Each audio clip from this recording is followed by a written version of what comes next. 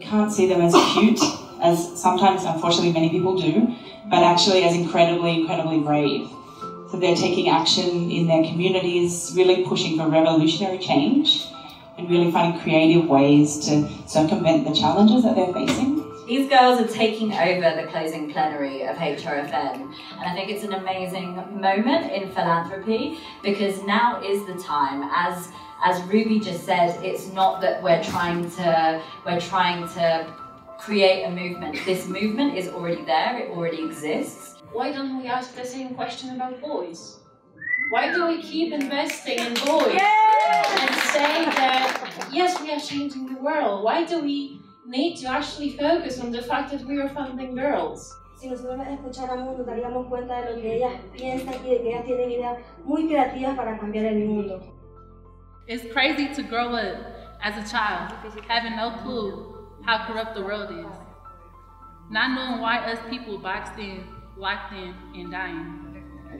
We're all products of the previous life here, and we're all dealt with the hand given to us. Whether you're Samoan, Black, Mexican, Chinese, Indian, the government has never empowered us people of color. It is our duty as the people to take care of us, take care of our own people. When the government is gone and everything has crashed and burned, it will only be us, the people. Like the real power that you have is telling us what we don't know, which is how does it affect girls. And 20% is the rage and the anger, and I just want to get that out of you guys as well, because that's really important to know that girls feel that anger and that rage as well. We always talk about these large issues that affect girls, but we never ask them. I was the only girl there.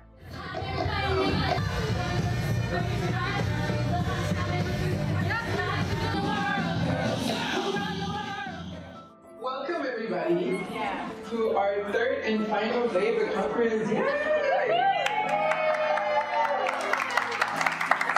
We survived. Yes.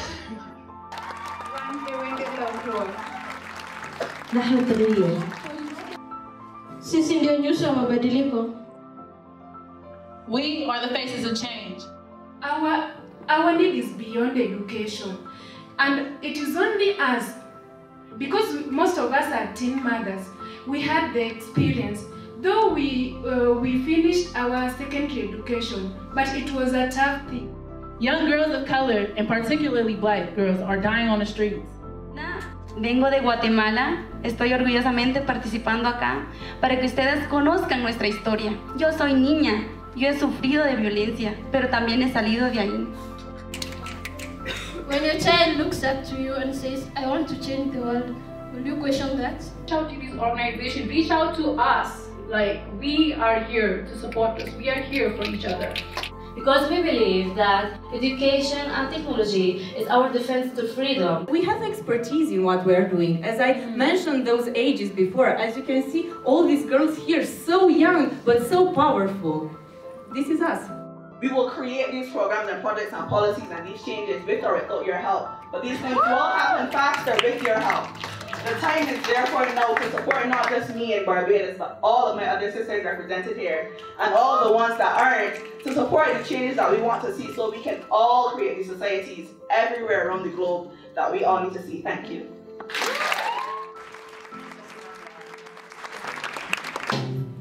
أصل الإنسان والتجدد، الجد والعمل، المستقبل الأمل، مرأة الحنان المكان الأمان.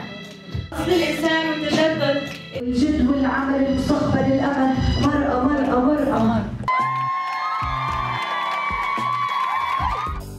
We are the faces of change because we are the first youth generation that doesn't fight for our future as an adults, but rather we fight for our present as girls, teenagers, and youth. We are the faces of change because we are the biggest influence in the community and we run the world. I believe we are the faces of change because we're ready to stand up and initiate the change we want to see. We are the faces of change because we work every day to give voices to the voiceless. We are the faces of change. Young women and girls who have experienced intergenerational trauma and violence, we know and have the solutions.